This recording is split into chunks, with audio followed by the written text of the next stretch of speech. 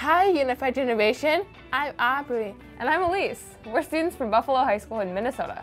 Aubrey and I are teaming up to talk with you about a really important topic. Teamwork. Teamwork literally requires a team of people to work together to accomplish a goal. It's a simple word, but it's packed with meaning. One key part of teamwork is collaboration. Collaboration involves a group of people sharing their ideas and skills in order to achieve a common goal. An example of teamwork would be a group of people playing a sport together. But an example of collaboration is when that team discusses what their strategy should be on the field instead of just one person choosing the plays for the group. So collaboration is just a more specific type of teamwork? Exactly. Being able to collaborate is an important part of life in any team. Some other examples of collaboration are planning an event, playing a sport, or when we're working on a science experiment in class. If it makes it easy to work alone, but you can have problem and limit results. Two has the better one, as they say. Collaboration not only helps us reach success, but it also helps us learn to respect others' perspectives and ideas, to appreciate others' strengths, to think creatively, and to resolve conflict. There's so many benefits of collaboration. Aubrey, I have a fun idea. Before we talk more about collaboration, let's show our viewers how to collaborate. Okay, what do you want to do? Let's create posters for Bison Connection, our unified club. Here's the goal. We need to create posters to motivate other students to join the club. We will have to include important information, like where to meet, why someone should join, and how to sign up. We definitely need to make them eye-catching. We can use any materials and design. Oh, this will be fun. Let's create posters for a Bison Connection club or work together. Okay, can you write join Bison Connection? Don't like bubble letters? Yeah, that's a really good color for drawing leaves. Okay. I agree.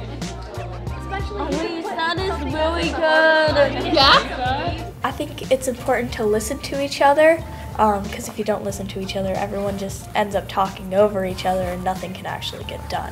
I think that means when someone has an idea, even if you might not like that idea, you don't just say, no, that's stupid, we're doing it my way. You say, well, that was a good idea, but I think this could be better. And then you can talk it out amongst the whole group instead of just one person dominating everything. So then everyone can be friendly, helpful, and just be positive to each other. I think we did a really nice job covering the whole thing. We did it! Though it wasn't easy, collaboration led to success. We just showed us the collaborative skills, like listening. What other collaborative skills are important? I think supporting one another's strengths is key. Every member of a group can bring something to the table. Appreciating and supporting strengths can help split up the work equally and lead to a more positive experience. We do this in Bison Connection. Like, some people are better at setting up events, and some people are better at recruiting new members. I love how people know strengths with following directions and helping plan events. Recognizing strengths and supporting weaknesses led to success. And everyone's able to have fun. I also love how you mentioned communication. When we made the posters, we didn't just talk over one another, we practiced listening and questioning too. We did this in our student board directors meeting too, didn't we? Yeah. We create a space to share ideas on how we can make our schools more inclusive.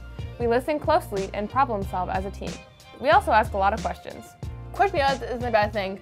It's not. It forces us to dig deep and provide reasoning. This can lead to even more collaboration and fresh ideas. All of these skills really overlap and work together in order to create a strong collaboration within a team. Any group can benefit from collaboration. This includes a team, like Unified Soccer or Bocce Ball, or a club like Bison Connection. But it also includes groups in classes, at work, or even with your family. Let's look at 5 easy steps to help collaborate. Step 1. Outline and agree on goals. This will ensure everyone is on the same page. When you're all working towards the same goal, your collaboration will be more effective. Step 2. Make sure team and inclusion are diverse. This means having a meaningful mix of people of different races, genders, beliefs, abilities, and more. Think about who might be missing. Reach out to others to join, or ask your leader to add new members. This will help make more ideas and solutions. Step 3. Learn and support one another's strengths. Ask questions like, what are you good at? How do you learn? And how do you like to communicate? Giving people a chance to highlight their strengths and make sure everyone is actively involved. Step 4. Communicate. Show respect to your teammates by listening closely. Remember, even if your ideas are different, you're still on the same team. Listening will show respect to others and open your mind to new perspectives.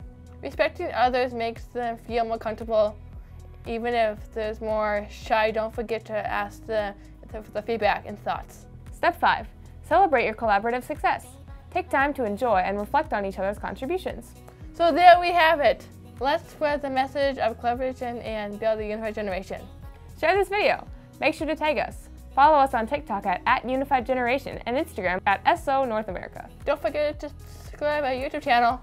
Scroll down and click the subscribe as soon as the video ends. Thanks for working with us, Unified Generation. See you later. Bye! Bye!